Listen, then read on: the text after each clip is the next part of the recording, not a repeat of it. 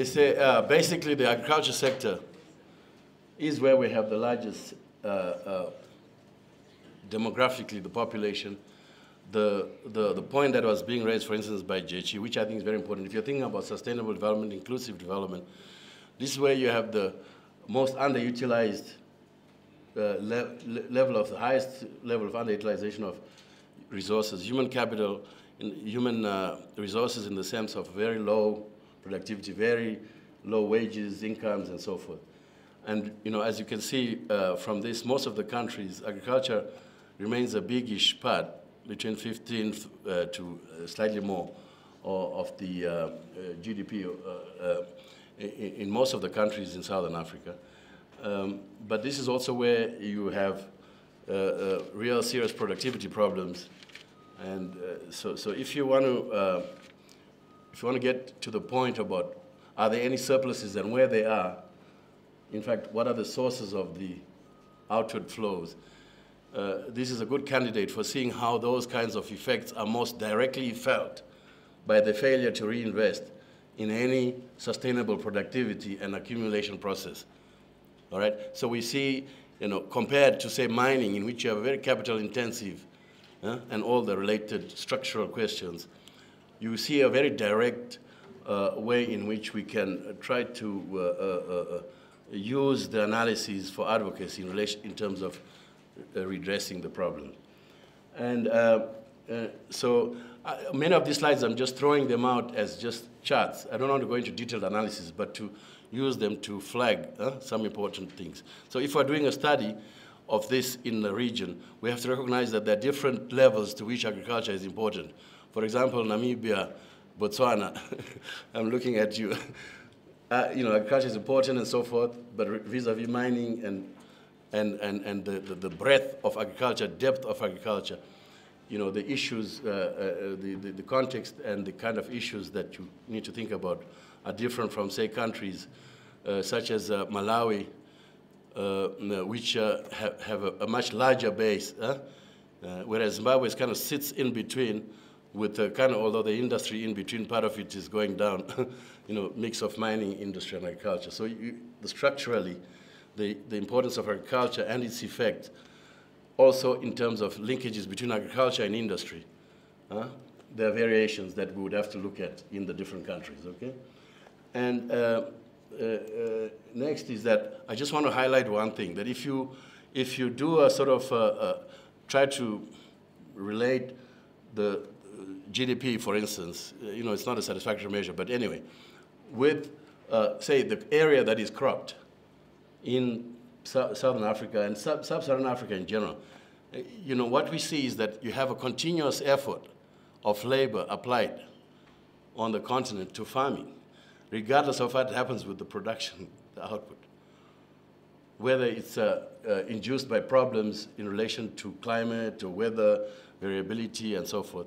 So this is it's a problematic area. The standard issue is that you have low productivity and so forth. But it's important to recognize that without the kind of non-farmer industrial alternatives, you have a huge amount of labor applied with very low returns and so forth. I mean, these kinds of questions need to be explored. Somebody was talking about contextualizing the studies to say what is different from IFFs in other countries. I mean, this is what is different, for instance, compared to Brazil, Latin America, and Asia would be the way in which agriculture itself has continued persistently underperform. And of course, I've talked about the differences in value added between the countries, and I don't want to go into more. Okay, now, so coming to the first base really is that, I know it's a bit too many numbers and so forth, but I'll just say some of the main points. Basically, okay, so Southern Africa, if we were comparing, say, with the study of this in say, West Africa, all right? This is a region where you have much greater extent of land alienation. And within the countries, right, you have different degrees. With the worst case, South Africa, Namibia now, Zimbabwe used to be until fast track, and the other countries, Malawi, Zambia in between. But you do have a degree, relatively larger degree of alienation in the sense of creation of farms in between large plantations, and the peasant holdings in these countries. It's something that's interesting that countries like Zambia, for instance, Malawi, have a bigger middle that is emerging in the agricultural sector in terms of land holdings and what they produce and so forth. And also, if we look at the point was being made about how the wealth was acquired, you know, what kind of transfers are involved in some illicit, or there's sort of many very legal ways of so-called large-scale land acquisitions on the continent. But, you know, legal, is it legitimate? Is it, you know, is it, you say, okay, we're advocacy, we can use terms like, is it fair? We can use all sorts of important concepts to describe the fact that you have a trend that continues. More recently, we find the land grabs, especially in the countries which are not the main settler countries. So Mozambique, Zambia, Tanzania, Malawi less, but to some extent, and going on to countries like in the DRC and so forth.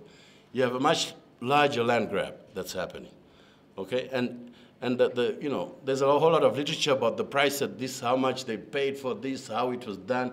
So in another way, we have to sort of map out this kind of aspect of the ownership of resources and what it means in terms of transfers and the long-term implications of it. Oops, is it the same map? Yeah. But, you know, the fact, you see, the whole point about the transfer of land and the concentration of land increasingly is that at the same time you have a declining area, land area per capita in most of these countries. In other words, you have a kind of an extensification of agriculture that's happening. Less land to more people, less arable land, okay? So you have per capita decline in available cropped land to crop, arable land, and even less inputs being used. And this trend is in fact not sustainable unless you have a way to deal with the inputs question that was being raised earlier on is an important thing. And so it shows up, for instance, if you take cropped area. Now, the reason why I'm doing this cropped area per capita is that because most people are not in the formal circuits of income, wages and so forth, the bulk in most of these countries. So what they're depending on is the product of the little areas that they crop for food and some surpluses here and there that they make in different kinds of cash crops and so forth. So with a decline in the per capita cropped area and so forth, you have a serious problem in terms of the, in fact, sustainability of the whole project. Now, yeah. Why am I going back? Yeah. All right. Yeah. Okay.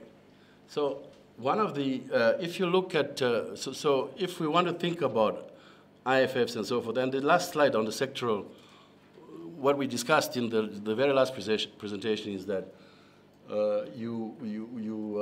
the trade aspect is very critical.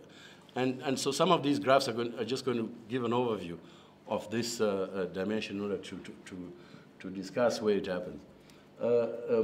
Well, we can see that, for example, the area of land cropped to fruits. In other words, the land concentration and the shift in land ownership is actually shifting the use of land towards certain crops, many of which are primarily export crops. You know, for example, fruits and melons, fruits, for instance. Although interestingly, you see tobacco declining. This is a South African phenomenon of an area shift between South Africa, Zimbabwe, Zambia, and Malawi, a shift in the production structure. So what does that mean? In other words, we need to look at the trends to understand which are the main commodities that are actually subject to the kind of problems that we discussed earlier on, tea and so forth. If we look at the quantity or production trends and so forth, I think we can see that cereals are dominant in terms of overall quantity, the value. We can discuss that. And we have 4 or 5 oil crops which are primary, and I don't want to go into detail. But Oh my, why do I keep going back? Yeah, okay. In terms of value, we can see that although a lot of land area is being put to cereal production, because of the yields and productivity and so forth, in fact, it has the lowest value, all right? And this is where most of the small producers are concentrated, except if you look at South Africa. So there's a kind of a division of labor, by the way, between certain kinds of export crops and food crops, between small and large farmers. And this is why agrarian structure matters very much in thinking about not only the whole model, sustainability and the generation of surpluses and their distribution, but also in terms of the possibilities of flows, the channels through which the flows occur.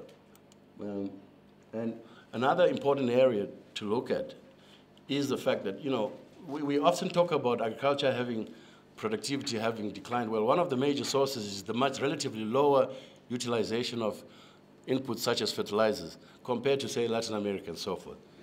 And we also see that there was an increase until the 70s, somewhere just when you find a general shift in the growth of the African economy in general, a decline, but still much higher than we were before. Now, in fertilizers, most countries are importing these, and this is a big area in which one can think about what the flows and so forth are. Oh, 7, okay. All right, I'm going to run. Now, I mentioned that we have all this amounts to a certain kind of an agrarian structure that we need to think about. And to in a stylized manner, we can think about a kind of a small farmer peasantry. I know some of you like different terms, smallholders, whatever you call, but differentiated. And the emergence throughout most of these countries of what we can call a small to medium scale capitalist farms, right? These are in Zimbabwe A2 or indigenous capitalist farms, or they have different terms. And you have these large estates that began seriously to be created in the 1930s in the region, in South Africa, all these countries. Sugar, tea, coffee, sisal, depending on where you are. And so you have these three sectors. And the importance of this is that if you look at the value of output, exports, and so forth, the division of labor tends to conform in most cases with this division. And similarly, if you can map out this in any country, right, for each country, one needs to track how is this financed and what are the circuits that are involved within these sectors. For example, if you take very much the peasantry and so forth, contract farming, contract crop is a big mechanism through which you have, for example, in tobacco, if you take a country like Zimbabwe, you have about 15 merchants that are involved in contract. Same in same if you take cotton, right? About 12 or so merchants, all of which are involved in different ways of indirectly tying production to credit inputs, and at least 2/3 of these would be foreign, okay? And so foreign companies and so forth. And if you take, for instance, the plantations, if you look, for instance, 25% of the GDP of the credit, formal, official credit in Zimbabwe, goes to contract farms. And so this means that you have a dominance of certain merchants, foreign merchants and so forth involved. On the other hand, if you look at the credit, agricultural credit, a big part of that credit is going to multinational corporations, the sugar corporation and so forth, which, according to the rule books and so forth, the rules and so forth, ought to be financing their production and expansion in different ways. These things need to be looked at carefully and quantified and so forth to map the framework. Now, I wanted to, you won't be able to see this.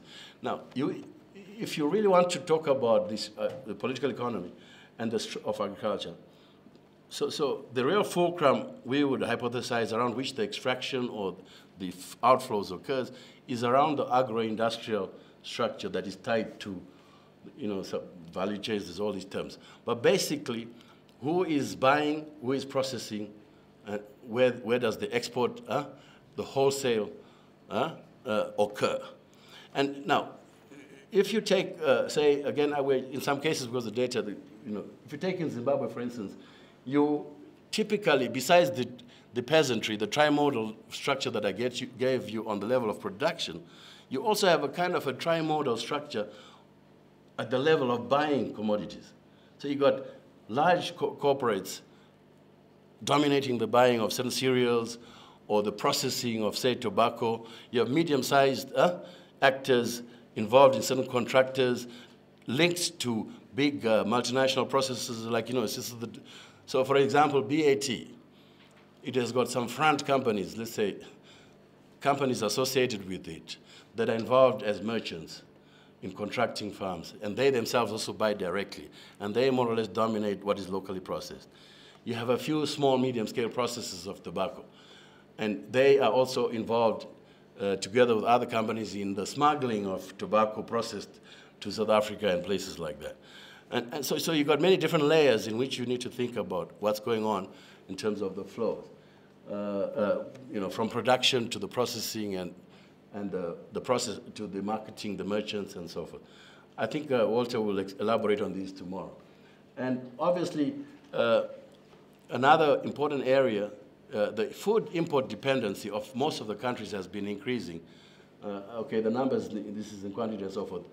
But the point is that much of the food imports, you've got the aid component, you got the commercial component. The aid is a foreign aid component, commercial component. You got a huge component in which governments are involved directly, provide tenders for imports of foods, particularly during droughts, and these droughts happen so very often. And so you have a big cycle of whichever mechanisms are used, over-invoicing, under-invoicing, different types of mechanisms through which the food dependencies itself, I think, a very important channel through which to look at this. Per capita, well, we don't need to talk about that really. And the types of foods, we're talking about, in most of the countries, if we want to go down the sector like wheat and maize during droughts, and we're talking about products such as rice and so forth. So beef has become a big source of, and beef and chicken, for instance, this is where you have all the big problems about the corruption that is being discussed, the dumping of chickens from Brazil and all that, and what enables it. So the whole trade of the food imports itself is a huge arena in which you have to think about what the outflows may be and how many time. And so, okay, and so unprocessed products. This is tractors.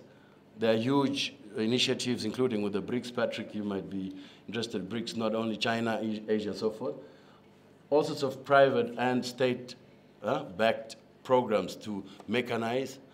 And these themselves are huge areas where you have problems of that. I'll finish very quickly. Commodity prices, the terms of trade issue, one would have to look deeper into that. I don't have time to go into that. Well, basically, I didn't want to give you a total story about the sector in agriculture, but to highlight some of the dimensions through which we can start thinking about it. For us, we're still at the stage of, fortunately, conceptualizing the study and clearing it up. But certainly, the scale and the spread of IFFs and the scope of IFFs in agriculture, we need to think about that carefully. And which are the main sectors, subsectors, and conduits of this within the agricultural sector. And of course, some of the issues raised earlier about the kind of mechanisms can be revised. Thank you very much. Sorry to take more than.